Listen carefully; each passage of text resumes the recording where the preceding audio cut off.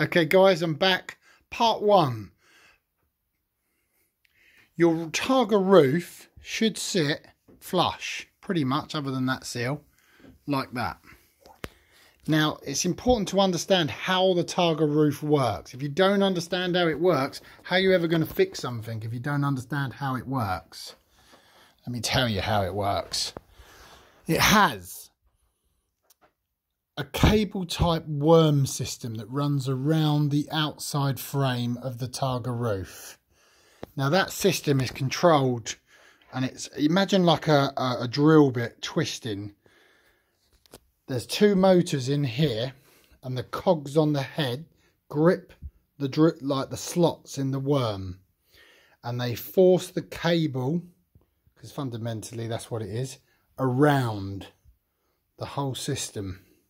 And by doing that, that pushes the roof up to close and pulls it round for down. It's a rotating system. It can go both ways.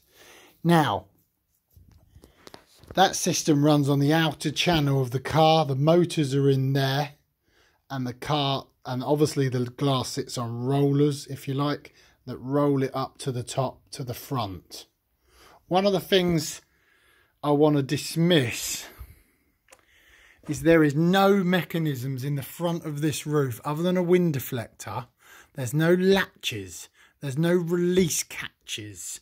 I hear a lot of this stuff about your release catch, your latch, your front release latch. No. There's nothing in the front of that roof system that holds that roof up in place or does anything other than pop open and close a wind deflector.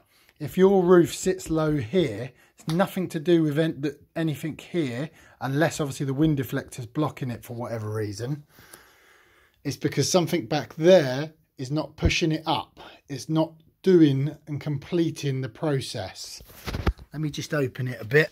My battery's probably going to go flat soon, doing all these little videos. Right, so there's your wind deflector. Everyone thinks these are release catches. No. There's a little block on there that eventually, when that wind deflector is down, it actually pushes against that. So all it's actually doing is keeping that wind deflector tucked away. It's not the other way around. The wind deflector doesn't hold the roof pushes and holds the wind deflector.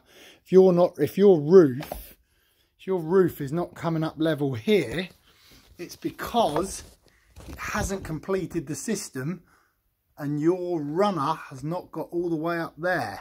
So firstly, check that that is clear and you haven't got a big blob of rubbish or a leaf or dirt or something like that in there. Because if you have, well then there you go. That's why it's not getting all the way up. Also, check your wind deflectors going up and down, because if that's not going down and it's stuck, well the roof can't complete the system anyway, because it needs to use those things to push that away. So that's the first thing to check. But there is nothing mechanical in here, or latchy, or catch, or locking mechanism in the front of this system that has anything to do with holding that in place. That is held physically by the force of where it's pushed from there. Hope that makes sense. Part 2 coming soon.